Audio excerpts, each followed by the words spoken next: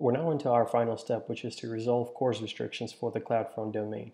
It's been a few hours, so let's see if our CDN URL is up and running. So, all right, it looks good. It looks like it's deployed, so let's check it out.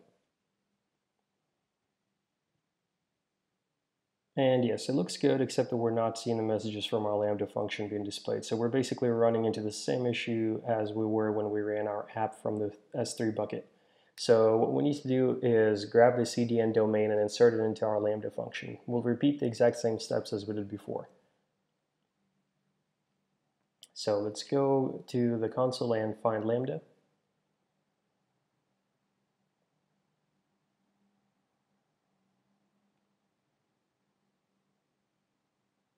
Click on our Lambda function and paste the URL for the CDN on line 14.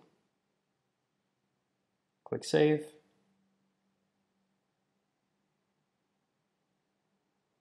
And refresh our app on the CDN. And that's how we do that. Now, just to demonstrate how quickly the changes to the Lambda function take effect, let's change one of the objects in the array.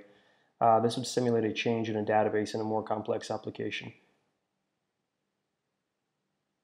Save it and go back and refresh the screen.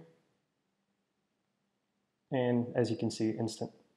Hope you've enjoyed this quick demo. Do feel free to ask any questions or leave a comment. Cheers.